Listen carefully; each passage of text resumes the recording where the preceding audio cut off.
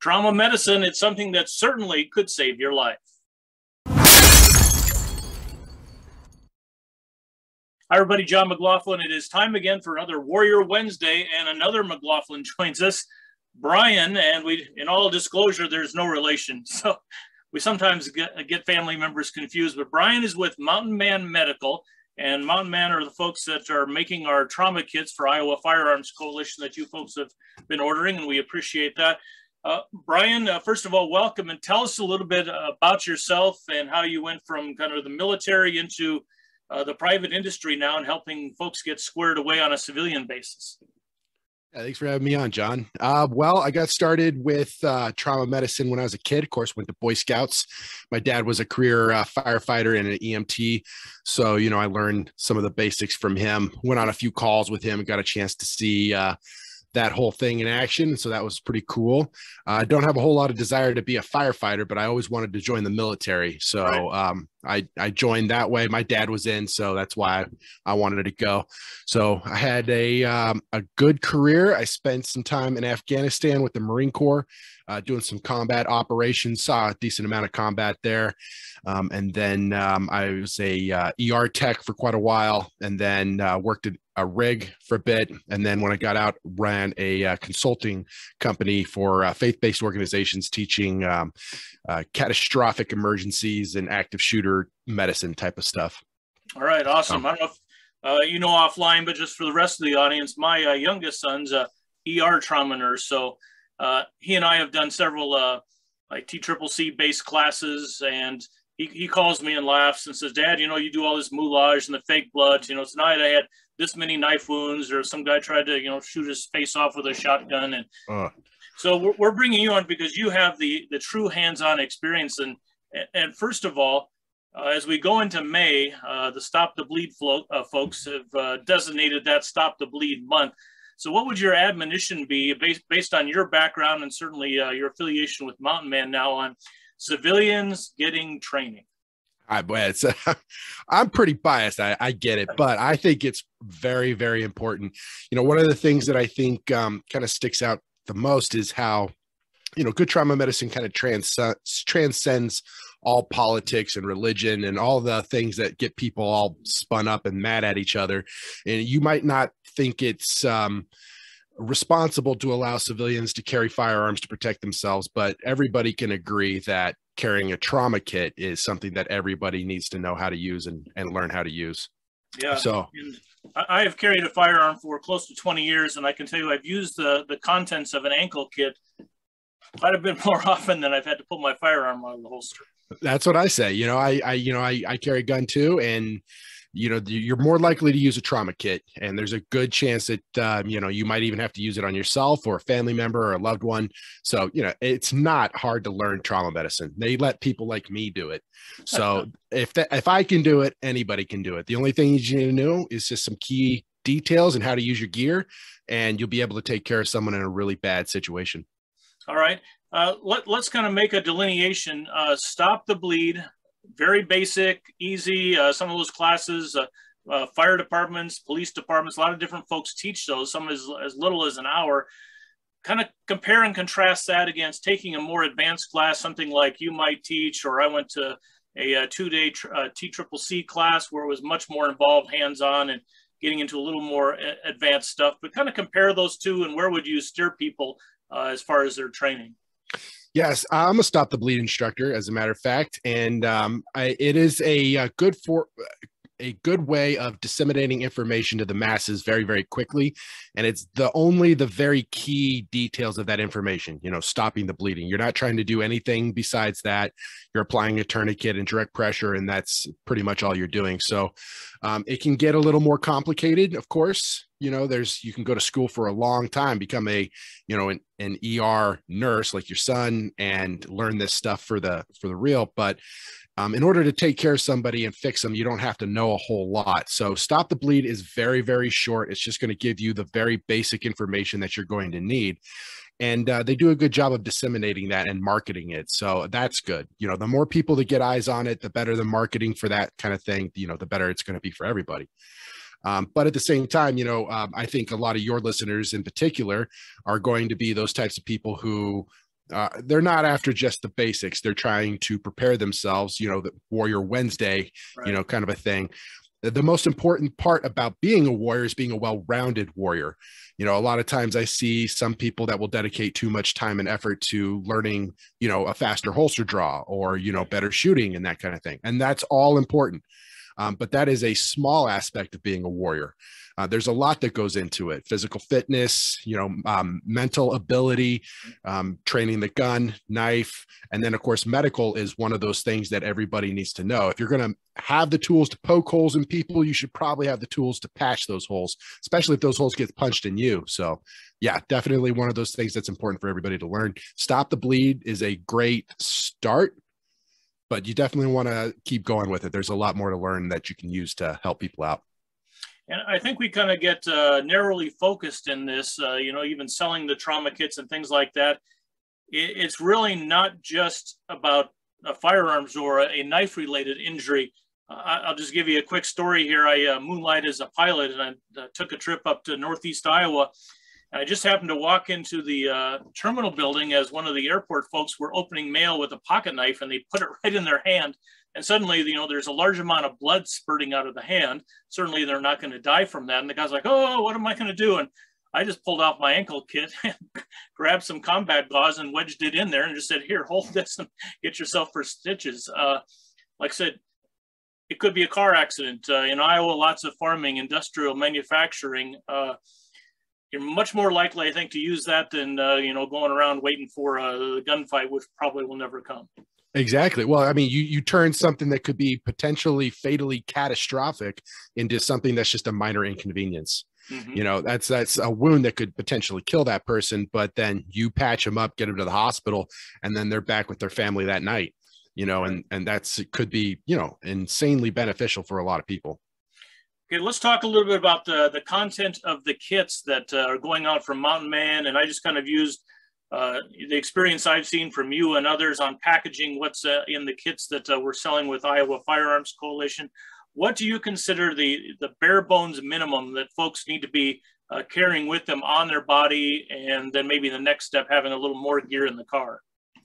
I would say, so bare bones is kind of hard, because a lot of times you need gear. Gear helps a lot. You can improvise your own trauma gear if you have to in a pinch. That's something that I get trained to do in the military, but that's not something that I recommend people using as their go-to. It takes time to make that stuff, and we don't have a whole lot of time. That person's sitting there bleeding out. If I'm trying to run around and find all the stuff that I need to make myself a good tourniquet, that person's just steadily bleeding away. So you need to have good gear on you if possible, but at the same time, you can't be carrying around a whole trauma bag with you everywhere you go. You can have this ankle kit is a fantastic way of carrying around your medical gear on you and incognito, just wearing it around an ankle. We get a lot of comments from people saying that they didn't think it was going to be as comfortable as it is. It's a very well-made piece of kit, the ankle strap itself. And then of course I stock it with all the things in it that I used when I was in the military and as an EMT for taking care of people. So this is all stuff that I've seen personally work, and that has all been vetted by massive amounts of data. So having that stuff on you, throw on a quick tourniquet, that's extremely beneficial, especially if you're in a fight for your life. Maybe one of your family members takes a bullet and they need to get that patched up. You can toss them a tourniquet and turn your attention back to the battlefield and make sure that you can handle those threats as they come while your family member applies that tourniquet. So, using key things like that is how you come out on top. So having that gear available to you is going to be pretty important. So I would say at minimum, I would like to see somebody carrying at least a tourniquet. Hopefully that they want to carry one of those ankle IFACs. If they do, then that's great. That's an entire trauma kit just on your ankle. But if you don't, there's a great product out there called the SWAT T, and that's usually what I'll carry. If I am going to a concert, I can't carry a weapon or that kind of stuff, but I want to be a little extra prepared. This SWAT T is a stretchy rubber band. And you can use it for a lot of different things, but it comes packaged in this like tiny little square. and you just slide that into a pocket, and it's like carrying an entire trauma kit on you. Now, it doesn't have like wound packing and quick clot and that kind of stuff. But if this is all I've got, I can use this to take care of a lot of different wounds. So that's my my usual bare minimum is going to be at least a tourniquet of some kind, and the SWAT T tends to be the most comfortable for me. So in the ankle kits, we have the soft T wide, which is one I really like because it packs a little bit flatter than the cat tourniquets. Yep. And I have literally carried an ankle kit, I think about 6 years now, every single day. And I can tell you, once you get used to this and it kind of molds to the shape of your ankle and you get it underneath your 511 pants or whatever you happen to wear, you literally do forget it. It's become so comfortable. 2 years ago, we were doing 7 weeks of hiking and camping, and I was like wading through streams and stuff. And then I thought, oh crap, my ankle kit's on. And I had an orange soft T white at the time, and the color bled out, and I thought I was bleeding and all this stuff. But it literally gets so comfortable that you really do forget it's there until you need it. Then you know it's there. That's correct. No, if somebody would ask me, like, hey, do you think I could wear this, for a long hike, couple days, couple weeks? No, I'd be like, no, I don't think so. But that's crazy that worked for you. That's good. That's good to know. Yeah, it's every day. And like I said, if you get to a situation where you're biking or something, rip that off, put it around the frame of your bike or handlebars. There's just a lot of different options to have that with you all the time. Yeah. Let's get into some training myths. I think it was 4 or 5 years ago, I went to one of the major firearms schools and took their trauma medicine course. And the guy that was teaching the class showed a cat tourniquet, like this one right here we got on the bottom of the Mountain Man kit here. And he goes, those are $30, but there's no sense spending $30. You're all wearing boots, right? And everybody's like, yeah. He goes, just take the laces out of your boots. And I'm like, no. Worst case scenario, you can, like you said, you can improvise something, but number one, that takes time. And number two, the old thing, boots, shoelaces, things like that. Why don't you tell us why that really is a bad idea? This was a medical instructor that was saying that? This was a medical instructor. And actually, I got so torqued off about the thing that I went to their boss and said, compartment syndrome, went into all the different medical things that can cause using shoelaces, and they lost their job. But it was like, that was disinformation. And we hear things, like homemade tourniquets all the time, where if you have to do that, great. But there's a big difference between trying to MacGyver something and having it with you at the moment you need it.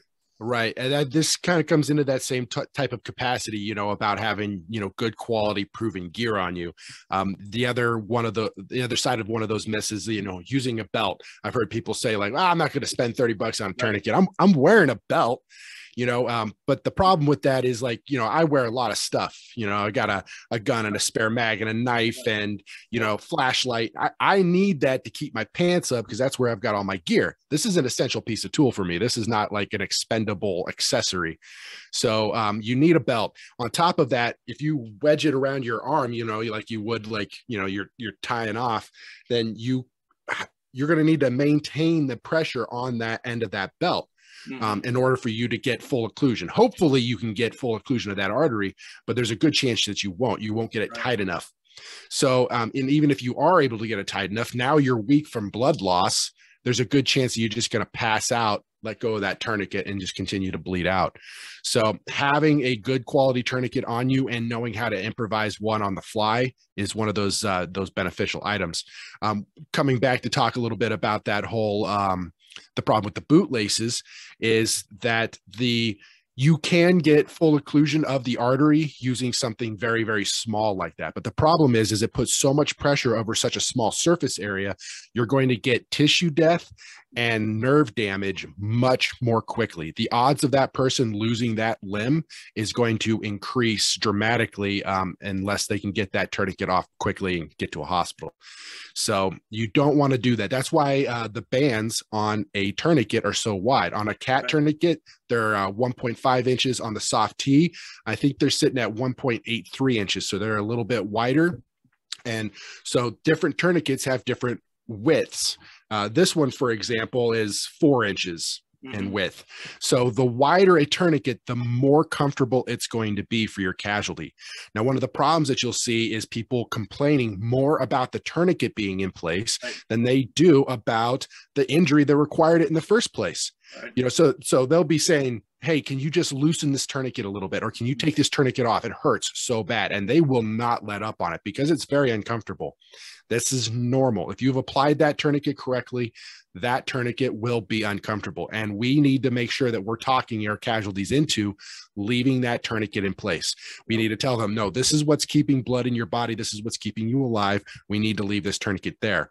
So the smaller that band is, say, for example, your bootlaces, or you just get some baling twine or whatever the case is, and you wrap that around and make a tourniquet, there's a decent chance that, one, it's going to hurt like crazy and they're not going to enjoy it at all. And two, it's much more of a risk of needing to get that limb amputated. Now, I say that though, saying, you know, a lot of people are worried if I apply a tourniquet, that person's going to lose their leg. There's no way around it. This is just what's going to happen. And that's not the case. Right. That is the case if you leave that tourniquet on for way too long. But the general rule of thumb is 2 hours. If you can get that person to the ER and get that tourniquet removed within 2 hours, there's little to no problems of that person needing to have that limb amputated. I stay up to date on the medical journals as often as possible, you know, in my job, you know, studying this stuff, writing and talking about it. And the current thought process now is 2 hours, but they've had people coming out of Iraq and Afghanistan who have had tourniquets in place for up to 6 hours and have had that limb still saved. So I say that because I want people to put that tourniquet on first. I don't want them to hesitate. I don't want them to wait and see if the bleeding will just magically stop on its own, which is something that people do sometimes. We want to hop on that wound and get that bleeding taken care of as quickly as possible, because you can bleed out in 2.5 minutes, 3 minutes from a femoral artery bleed. So we want to hop on it, get that tied off as quick as possible. Yeah, and I can tell you lots of, not firsthand, but secondhand observations from the young men I've taught to be pilots that are flying the kind of stuff that you talked about. And 6 to 8 hours and still saving the limbs is not unheard of with tourniquets. And I was just talking to some FBI folks recently, and they're not afraid to even let it go longer than that if they have to. So the number one thing, like I said, get the tourniquet on. Don't loosen it. Don't check it. Crank it down, leave it, and you know, keep going through your algorithm to make sure that you're not getting more bleeding or need a second tourniquet, things like that. All right, here's another big fallacy that we hear, and I literally hear this from well-intentioned people who served, you know, Vietnam era and such, talking about using feminine products for bullet wounds. Tell me why that's a bad idea. Okay. Yeah. Well, this is a pretty popular one. This one I think is really funny because there's so many guys that are just think that this is just the best thing in the world. And I think it's just because it just tickles them a little bit, you know, to use feminine products in combat, you know. I think, this one has had a really hard time dying because, I mean, it kind of makes sense a little bit, you know, you got a bullet hole. Mm-hmm. I mean, you've got this gauze that's shaped kind of like a bullet hole, and maybe we can just cram that in there and control the bleeding. Well, the problem with that is that gauze is designed to soak up blood, and not even that much blood. The amount of blood in menstruation is only a couple of tablespoons, I believe. It's not very much at all. So, but the type of blood that we're talking about dealing with is catastrophic bleeding. This is horrendous torrents of blood that we need to be taken care of. And our job is not to soak up blood. The whole point of wound packing is to poke that gauze down tight on top of that artery to control the bleeding and then hold it in place with the pressure dressing. So you're not really accomplishing much by just packing down this tiny piece of gauze into that wound and hoping for the best. And if I'll hear a lot of guys that'll talk about something along the lines of, well, I stock 5 tampons in my trauma kit at all times in case of bullet wounds. Mm-hmm. But if you're going to take the trouble to stock tampons, why don't you just stock actual wound packing gauze that's impregnated with a hemostatic agent that will control the bleeding with massive amounts of data behind it. Yeah. Now, that doesn't mean I won't try it. You know, if I'm in a bad pinch and all I've got is a giant box of tampons, I'm going to try it, right? Why not? This person is going to die anyway, and maybe this will work. Maybe I'll go ahead and give that a shot, but I'm definitely not going to prep my trauma bag with improvised items when I have total access to the real thing beforehand.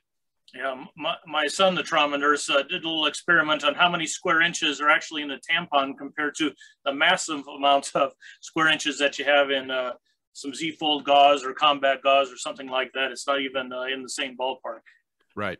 Yeah. It's totally, they're used for totally different things. One is made for trauma and the other one is not. Right. Yeah. Let's talk about chest seals. That's something they don't get into in the Stop the Bleed, but if you move along and take some more advanced training, the chest seals come into play. We pack a couple of those even in the ankle kits. So we're not fixing anything. We're just kind of trying to delay the air from, getting into the pleural space. So tell us why chest seals are effective, how folks should use them, and if it's something that you would even recommend folks carry. I absolutely recommend you carry them. They're really cheap and easy. They're very packable and very beneficial if you get in a bad situation. So you have penetrating trauma to your chest, you have a bullet that enters your chest cavity. Eventually what will happen is as that person breathes in, they will suck a little bit of air into that hole and then it'll get trapped. The wound will act as kind of like a flapper valve. So when that person breathes out, that positive pressure pushes against the wound, acts like a flapper valve, and keeps that wound closed and prevents the air from escaping. But every time that the person breathes in, it opens up and lets that more air in. Gradually, over time, that air can build and build and build to the point where it becomes what's called a tension pneumothorax.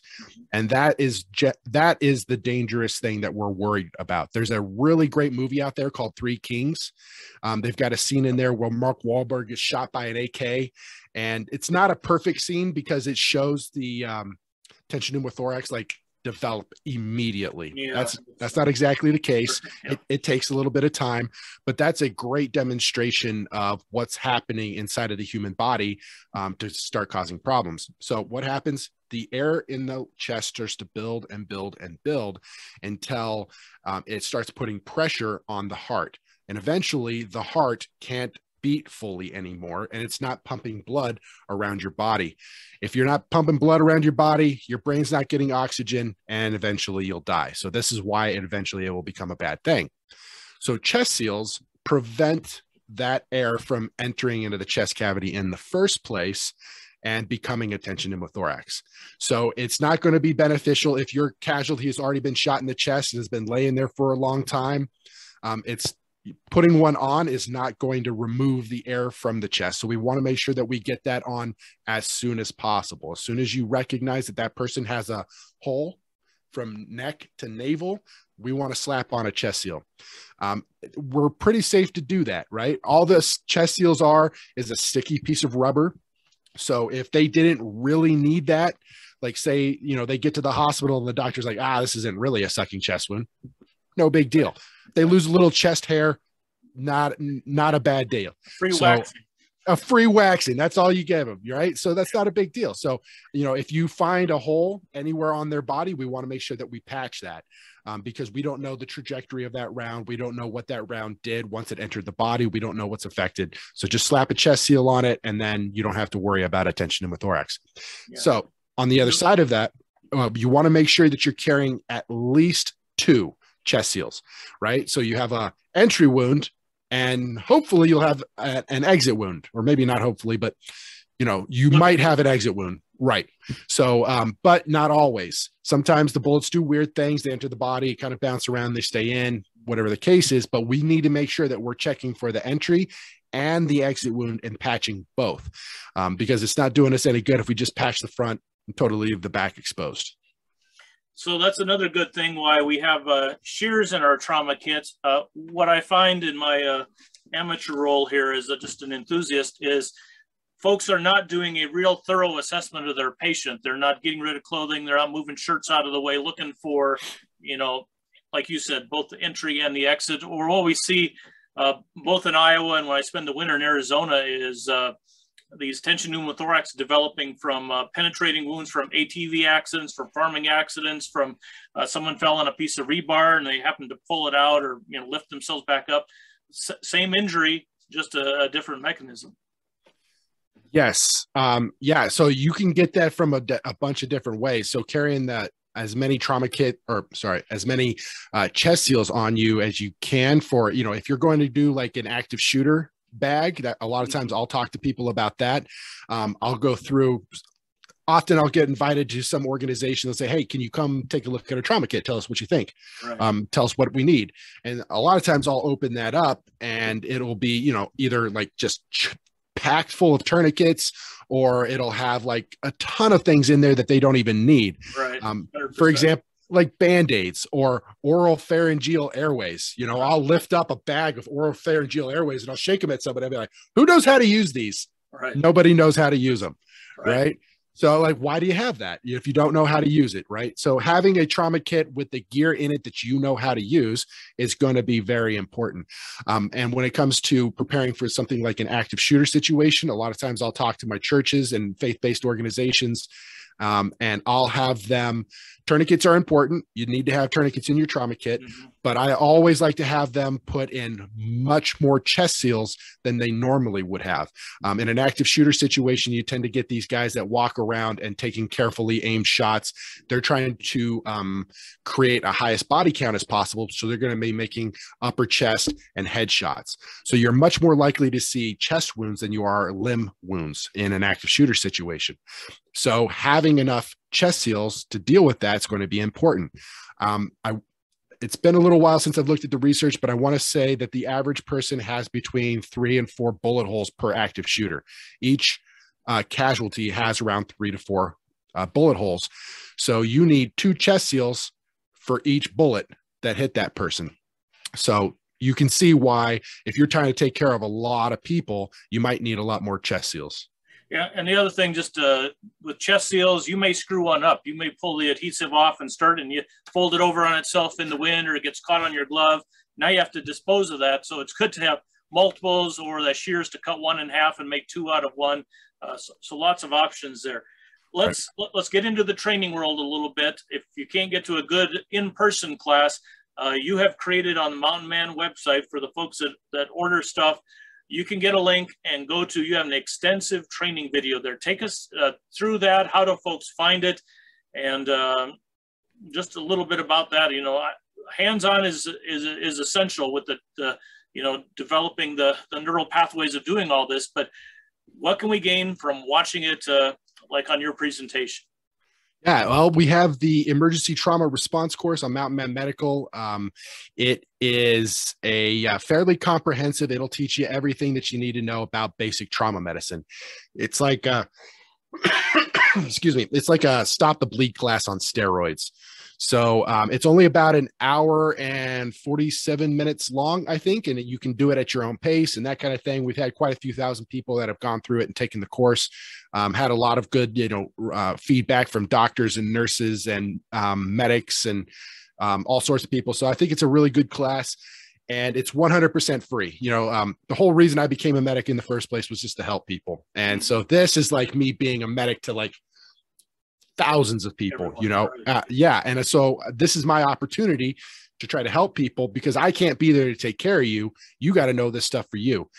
So this is where I wanted it to be free, because this is all the gear that we sell. It won't do you any good if you don't know how to use it. So we offer it for 100% for free, so that everybody can learn. Anybody can learn. One of the things that we'll do is a lot of people will get the whole class and then watch it with their company, which is kind of cool. So they'll buy a couple of our trauma kits and then train up their entire company on just the staff day. They'll have everybody just sit down and watch the videos. So it's a great course. It'll teach you bleeding control and wound packing and chest seals and all of that different type of stuff that you need to know to take care of somebody in a bad situation. So that's a great option. They've got other things like Stop the Bleed and American Red Cross, of course. Those are all good, but of course I'm biased. I'm going to say that mine's a little more comprehensive. I go into a little more detail and a little more demonstrations on some different types of things. So that's definitely a good option, I think, for a lot of people out there if they want to go out and get that training but don't want to see somebody in person.